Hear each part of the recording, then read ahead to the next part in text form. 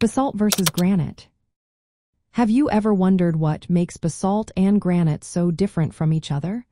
Both are important igneous rocks, but they have unique features and origins. Let's break down the key differences between these two fascinating rocks. First, let's talk about how they form. Basalt is created from lava that cools quickly at Earth's surface during volcanic eruptions.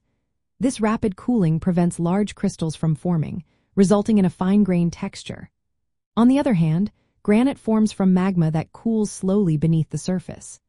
This slow cooling allows larger crystals of minerals like quartz, feldspar, and mica to develop, giving granite its coarse-grained appearance. Next, we should consider their mineral composition. Basalt is classified as mafic, meaning it has a high content of iron and magnesium minerals, with silica levels below 50%. This gives basalt its dense and dark color. In contrast, granite is felsic, containing over 65% silica. This composition includes lighter minerals, which results in granite appearing in shades of pink, white, or gray. When it comes to texture and appearance, basalt has a smooth, fine-grained texture, often featuring tiny gas bubbles called vesicles. These bubbles form when volcanic gases get trapped as the lava cools. Granite, however, showcases interlocking crystals that are easily visible to the naked eye, reflecting its slow cooling process. Geologically, basalt is found primarily in oceanic crust, making up much of the seafloor and forming volcanic islands such as Hawaii.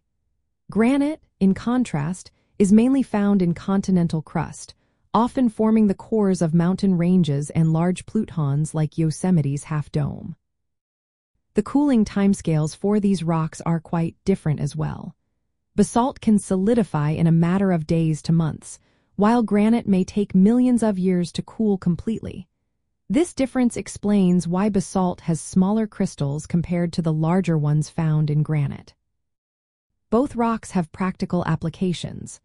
Basalt is durable and often used in construction aggregates and thermal insulation. Granite, known for its beauty and hardness, is commonly used for countertops and monuments. Additionally, both rocks contribute to soil formation through weathering, which plays a role in nutrient cycles within ecosystems. In the context of the rock cycle, basalt represents rapid volcanic processes, while granite illustrates slow crustal differentiation. Understanding their formation helps us grasp concepts like plate tectonics and crustal recycling. So, basalt and granite are not just rocks. They are key players in Earth's geological story. Their differences in formation, composition, and uses highlight the diverse processes that shape our planet.